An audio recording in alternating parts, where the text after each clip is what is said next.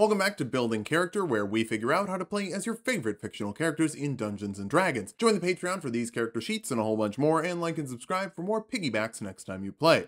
Maybe. Today, I'm the Spin Doctors, because I've got two princes, Lothric and Lorian from Dark Souls 3. Unfortunately, these princes don't adore you, they abhor you! All because you doubted them when they took a sick day from bonfire duties. Kind of a jerk move on your part, honestly. PTO requests shouldn't be requests, they should be warnings. I'm saying you should watch all of these videos at your job. Pretend that you're at a bathroom break, and milk that clock for all it's worth. I'll even make this intro longer for you. How does that sound? Get you some more time on your break. Elden Ring is coming out soon. That should be pretty fun. You know, if you let all the mid-rolls play, you'll be on break longer. Just saying. You can also check out Tulok and Mango. We've got a full Dark Souls 3 Let's Play over there. That'll really milk the clock. Huh?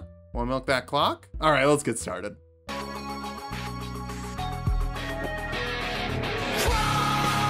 We're gonna kick things off with Prince Lorian, because that's how the boss fight starts. First, we need a big honkin' sword that's maybe stained with dragon fire. Apparently that's really hard to get off your sword, sort of like syrup in the dishwasher. Next, we need to put the team on our back, literally. That means strength enough to carry your bro and a thick enough body to block some hits. He ain't heavy, he's your brother. Finally, we need to bounce all around the battlefield with mobility options to make up for our crawl of a movement speed. For stats, we'll be using the standard point array from the player's handbook. Roll for stats if you want, just keep your multi-classing minimums in mind. Strength will be number 1. If someone doesn't invest in their HP before they hit the top of your castle, they deserve to die. Constitution next. Not dying is the whole point of your character. Part of that is good instincts, but the other part is a dump truck's worth of HP. Charisma after that. Dude straight up crawls out of the darkness and makes me poop my pants every time. It actually gets worse on follow-up playthroughs because I know the beatdown I'm about to get. Follow that up with intelligence. Lothric Castle does not have Wi-Fi, so you can't look up the lore on Fextra Life. Wisdom is a bit low. Vision can get obscured with that helmet you're wearing. We're gonna dump dexterity though. You're not exactly moving around all that fast. Lorian is a human. He's one of very few people in the world who specifically didn't die, but that's because he's smart enough to not go die. We'll grab the Fey-touched feat, even if you don't stand on your feet, giving you +1 to a soft stat like Charisma, and 1 use of the Misty Step spell per long rest to teleport 30 feet as a bonus action, and you also have 1 use of a first level enchantment or divination spell. Hunter's Mark is always a solid option, letting you pick a creature to deal an extra d6 of damage to with your weapon attacks, and you have advantage on checks to track them, though I don't know if you're ever going to leave your castle. You can cast both of these spells with spell slots later. If we get spell slots, who knows? Be patient, you're still getting paid if you're watching this on your bathroom break. Bump your strength and charisma with your 2 free points. Take religion to try and understand the lore, and the noble background for history and persuasion. You're not peasant Lorian,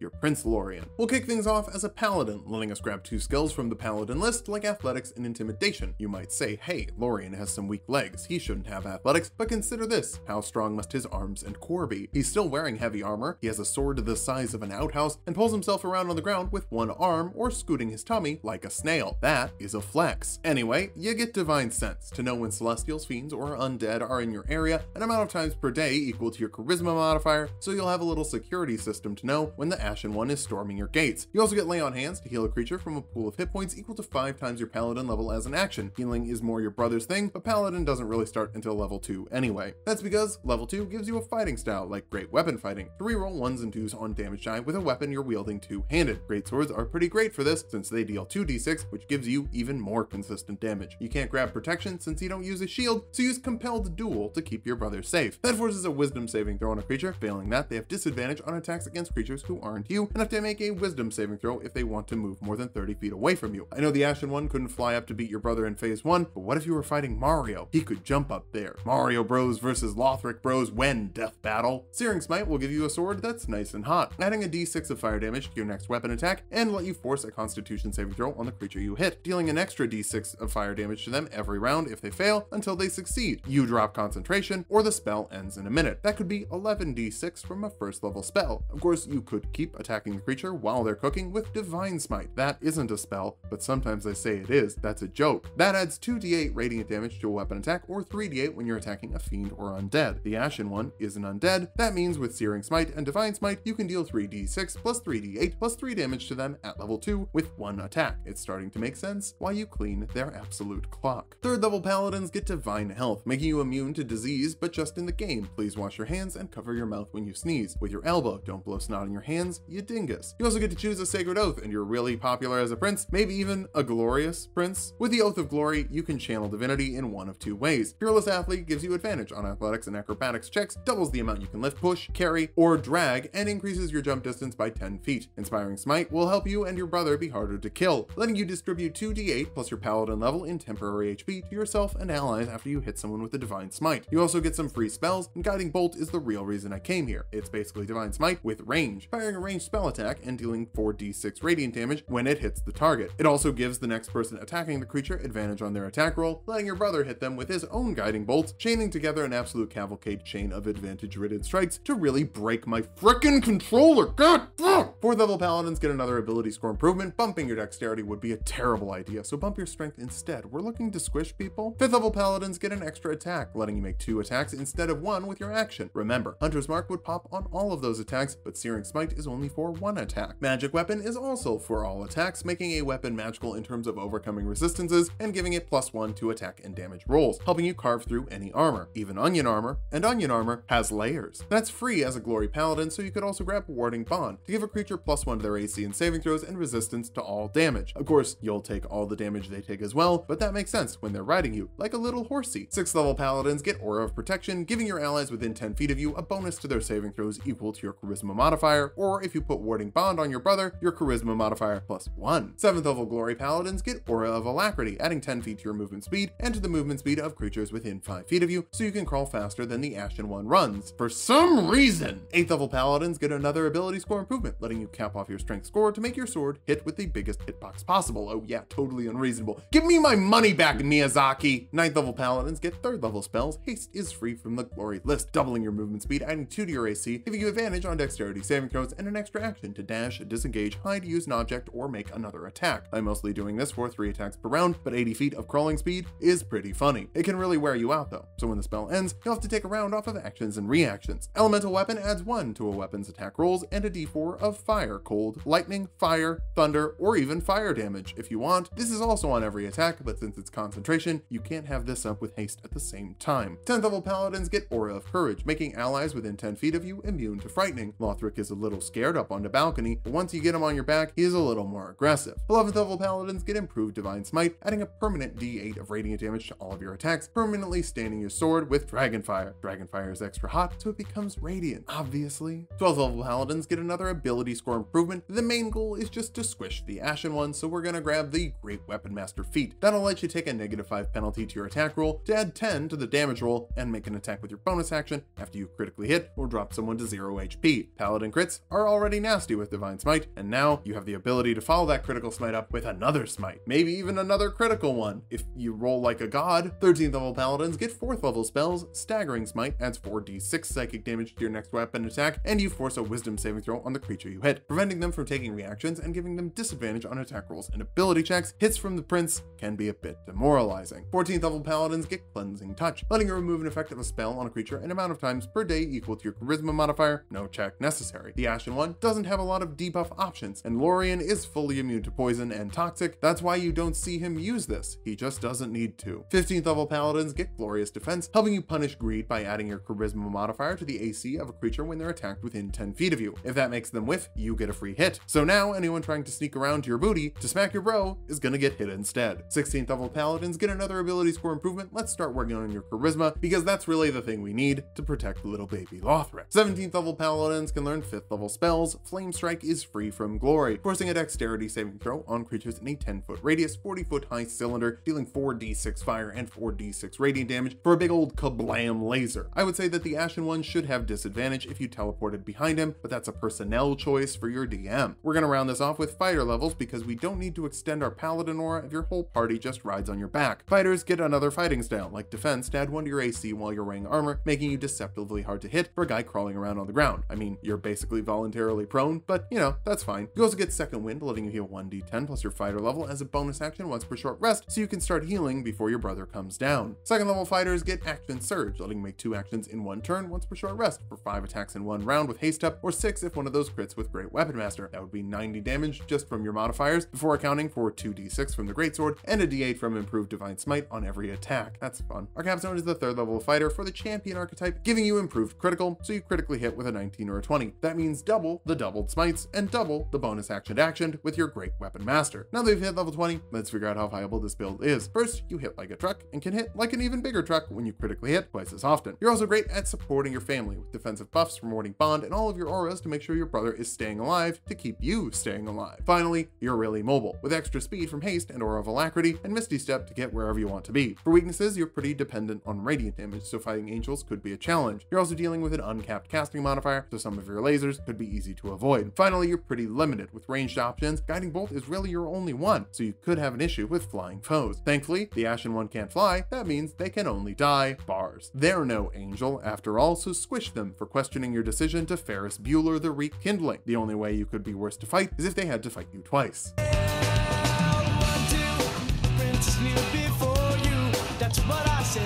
Let's start off with our goals for this build. First, lasers. So many unreasonable amounts of lasers. Next, even more annoying than lasers, is resurrection and healing magic, so we'll get that. Little brothers are very annoying. Finally, if Big Bro is going to fight for you, it would be nice if you gave him some extra oomph. For stats, we'll be using the standard point buy, not because we need to be super min-maxed, or at least not maxed. Set your wisdom, intelligence, and charisma to 15, learn the lore, heal people, and convince everyone to leave you alone. Dump your strength, dexterity, and constitution down to 8. You are not the physical type. If your brother is a human, so are you. Generally, I guess. Half elves are a thing, I suppose, but anyway, Metamagic Adept will be your feat. That'll give you 2 sorcery points you can spend on metamagic options, like Quickened Spell, to cast a spell that normally takes an action as a bonus action. That will help you spam lasers really hard later. Bump your intelligence and your wisdom with your 2 free points, grab intimidation for your skill of choice, and the sage background for arcana and history. Unlike Lorian, you actually spent time in college, a college where the professors wear giant hats and shoot lasers at you. That's Dark Souls, baby! We'll kick things off as a cleric. That's the only class that can heal after all, and it will let us grab 2 skills from the cleric list, like medicine and religion, to keep your brother happy in your weird church castle thing. We're going peace domain cleric, since you don't want to fight for that light. I was gonna make you a light-based cleric for all of the lasers, but you specifically don't do the bonfire lighting thing. This will give you another skill, like insight, so you know if people are coming to your castle to kill you. Spoilers, they are. You also get emboldening bond, letting a number of creatures equal to your proficiency bonus, which can include you, add a d4 to their ability checks, attack rolls, or saving throws, but only one of those per turn. You also get 2 free spells. Heroism gives a creature immunity to frightening and temporary HP equal to your wisdom modifier at the start of their turns, making Lorian less Borean. Sanctuary protects a creature, making whoever attacks them roll a wisdom saving throw or pick another creature, so you can have your brother take hits for you. For your spells of choice, Cure Wounds will heal a creature 1d8 plus your wisdom modifier as an action, pretty much the most basic healing you can get. If you need to heal a little bit faster, Healing Word heals a creature 1d4 plus your wisdom modifier as a bonus action with a 60-foot range. You wouldn't need the range, but you could use the speed. Guiding Bolt shoots a ranged spell attack that deals 4d6 radiant damage and gives the next creature attacking the target advantage. It hasn't changed since Lorian got it, but now you can use it so Lorian can drop the big old easy hit. For cantrips, Sacred Flame forces a dexterity saving throw on a creature, dealing a d8 of radiant damage and ignoring cover, so it doesn't even matter that I was clearly behind a pillar. What the fuck? Run stuff, God!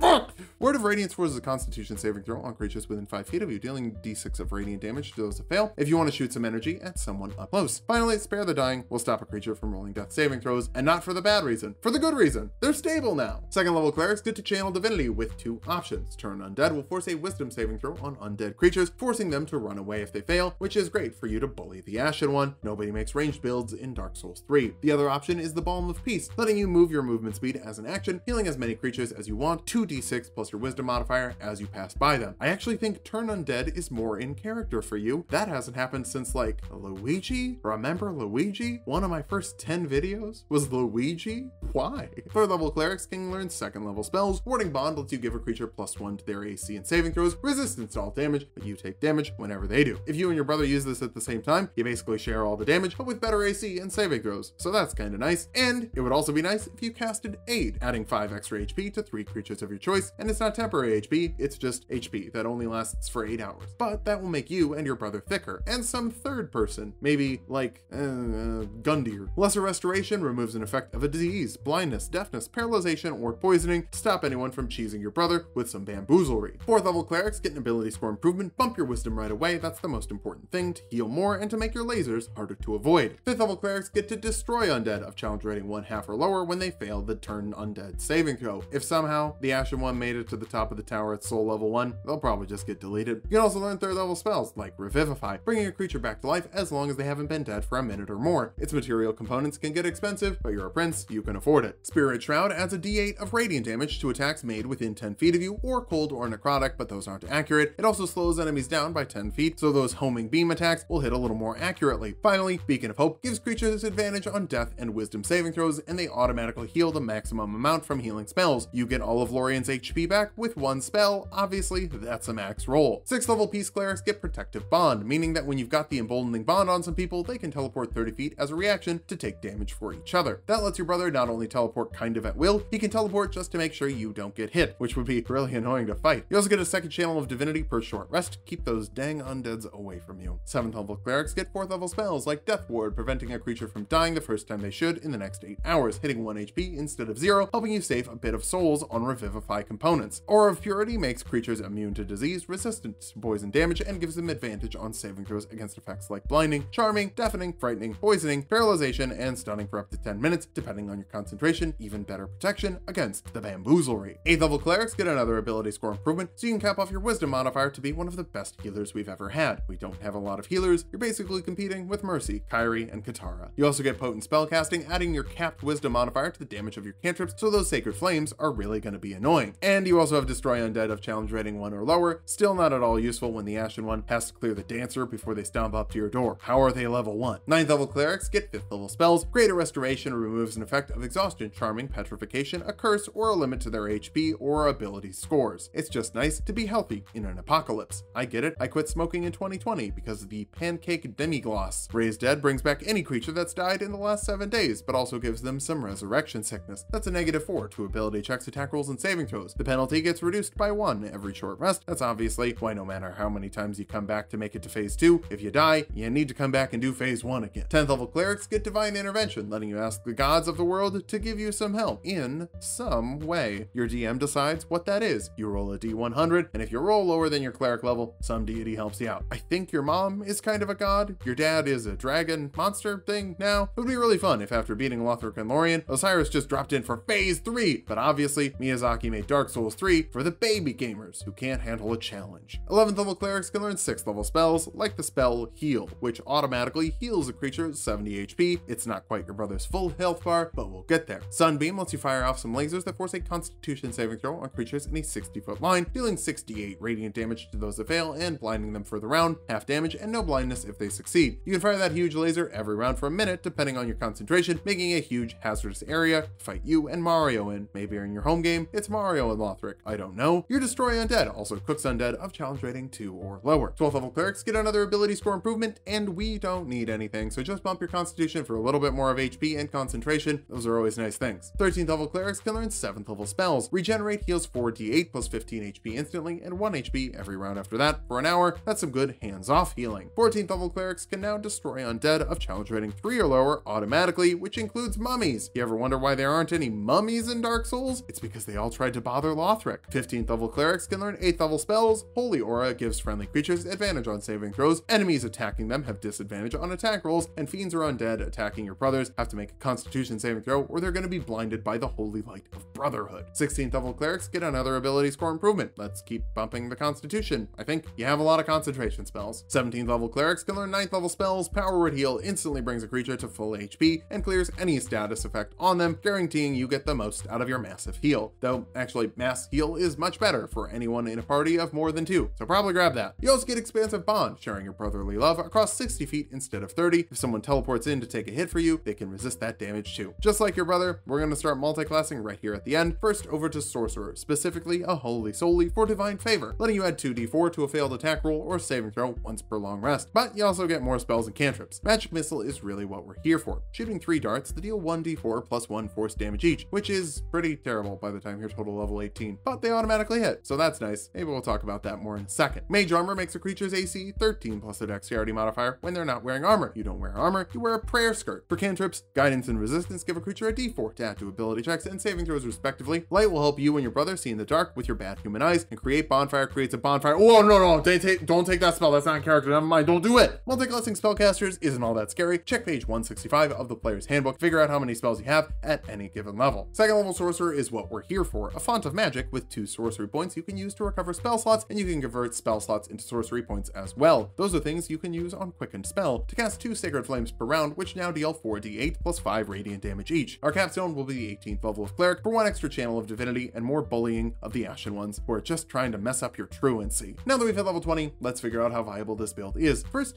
healing is really good and you can bring people back from the dead. You're also pumping out some serious radiant damage, blasting lasers every which way. Here's a fun little combo. Cast Spirit Shroud at the 9th level. That will make all your hits within 10 feet of you deal 4d8 extra radiant damage. Then cast Magic Missile at the 8th level to deal 10d4 plus 10 force damage plus 40d8 radiant damage, or around 190 damage with median rolls on the damage that's guaranteed to hit. Finally, you're the best piggybacker with plenty of support for your brother while you ride on his back thanks to your protective bonds. For weaknesses, you have no physicality whatsoever. If your party doesn't have someone who lifts to drag you around, that could be an issue. You're also missing the cleric capstone, which is pretty busted instead of having more quickened cantrips. That's just not as good. Finally, bringing people back from the dead is expensive. Thankfully, you have the budget of Lothric royalty, and Lorian hits hard enough to take out the Ashen One before you even get in the fight. If you want to be the tank that deals damage, you're set. If you want to ride on the tank's back and prevent them from staying dead, do it. Just make sure you know which way the wind is blowing. A true gale could blow you away. Thanks for watching. If you liked the video, subscribe for more. We're making double videos every day this month. Join the Patreon for this sheet and a whole bunch more, and sub to Tulok and Mango to watch us play some Dark Souls 3.